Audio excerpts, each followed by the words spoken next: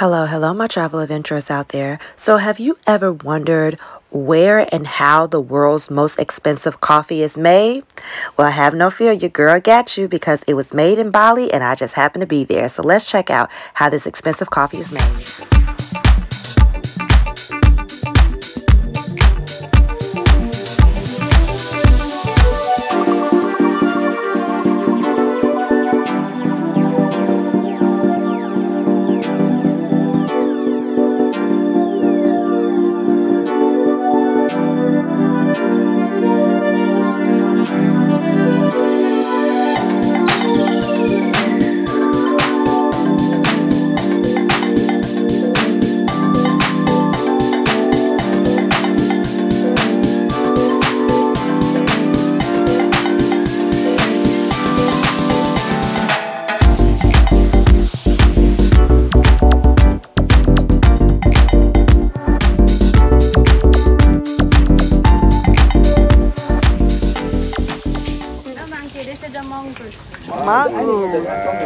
Eat the coffee bean and then just swallow and then fermentation in the stomach and then the poop.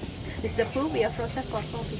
Oh, okay. Wow, so they come from the mongoose. Yeah. Wow, okay. This is the best coffee in Coffee the world. comes from the mongoose poop. And they look so cute. Do you drink coffee? I do not, especially after hearing how...